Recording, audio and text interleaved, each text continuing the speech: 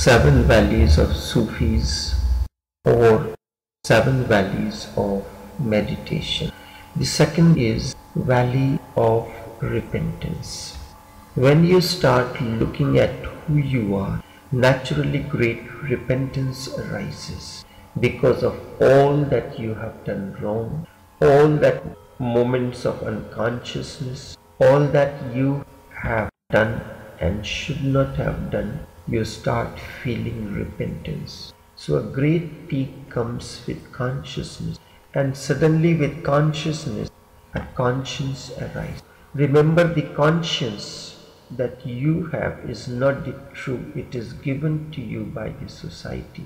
Society decides what is right and what is wrong. This we call moral. Society decides the definition of moral and immoral. You do not know exactly what is moral and what is immoral. But after crossing the first valley, the valley of knowledge, you will be able to know exactly what is right and what is wrong. And then suddenly you will see what wrong you have done, how many people you have been hurting, how sadist you have been with others, how masochist you have been with yourself, and how destructive, violent, aggressive, angry, and jealous you have been up to now. All this will come to your vision. That is quite natural when you become conscious, and consciousness arises in you. This conscience has nothing to do with the ordinary conscience that you have, that is borrowed, that is imposed on you by the society, by the norms, by the religion, and all that is superficial. That is given to you by the society, all that is outside you. So you can have it and still it does not hurt. It does not give pain so real that you can be transformed through it. You only know what is right, yet still you go on doing the wrong. You go on doing whatsoever you want to do. Your knowledge of the right does not create any transformation in you.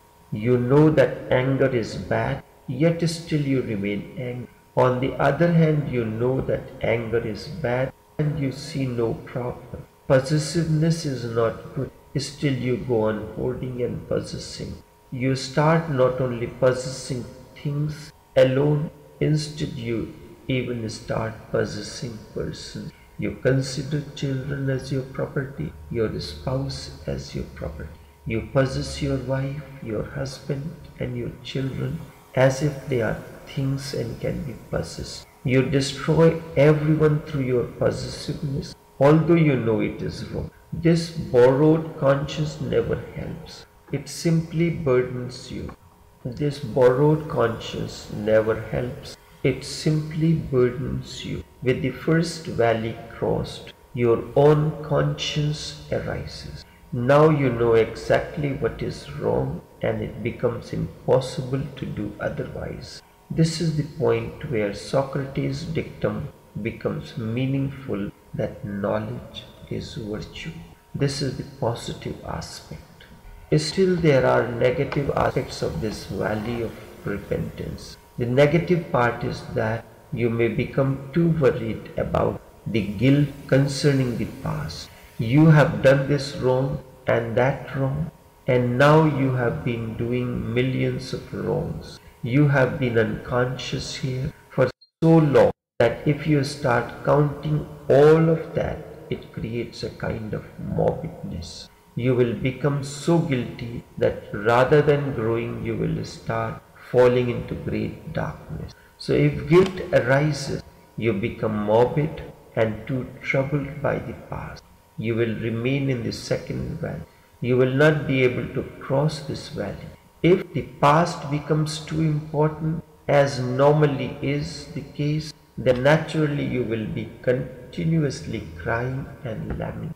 What wrong have I been doing? The positive part is that you should become concerned with now and here, not with the past. Yes, you have noted that you have been wrong, but that was natural because you are unconscious. In a state of unconsciousness, many such things happen. The most important part is that now The ray of light has come, the dawn of awakening is there, and there can be no more wrongs now. So there is no need to feel guilty. How could one be right when one was unconscious? You have taken note of it. Your whole past has been wrong. However, this does not create a burden for you. You take note of it.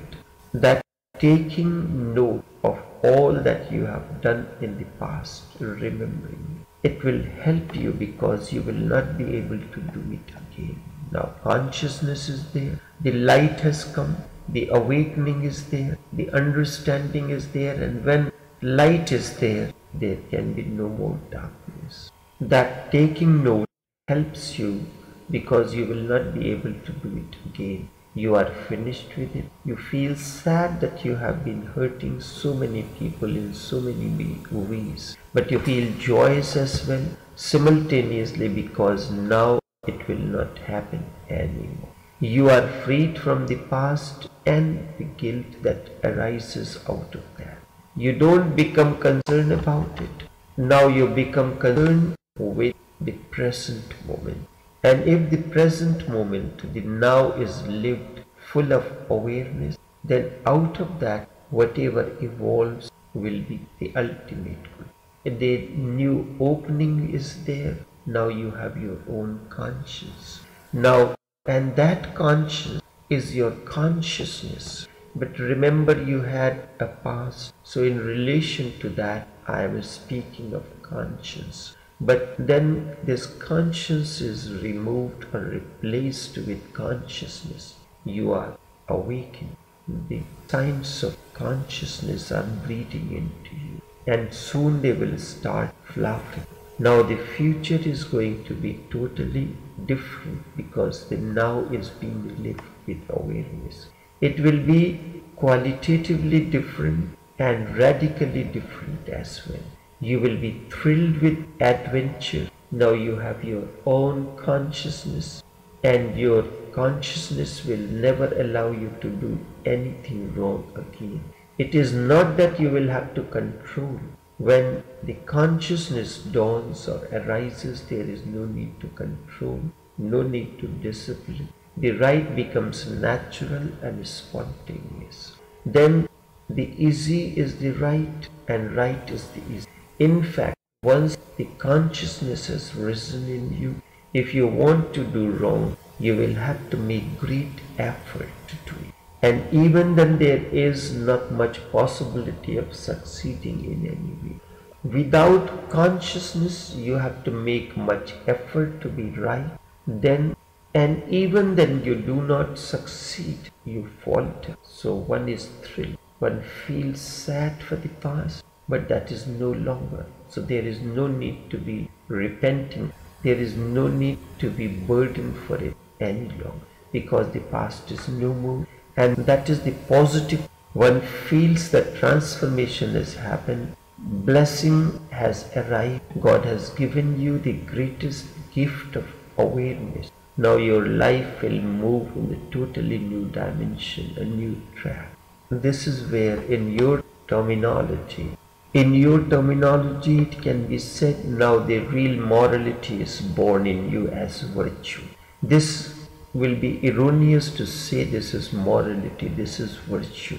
This is the outcome of consciousness. That taking note helps you because you will not be able to do it again. This is taking note is nothing else but mindfulness or being alert and awake. You are finished with it. You feel sad that you have been hurting so many people in so many ways, but you feel joyous also simultaneously because now it will not happen anymore. You have been freed of the past and all that guilt that arises out of this. You don't become concerned about it. You will become concerned about the present moment, living the present moment full of awareness and awakening. This is the new opening.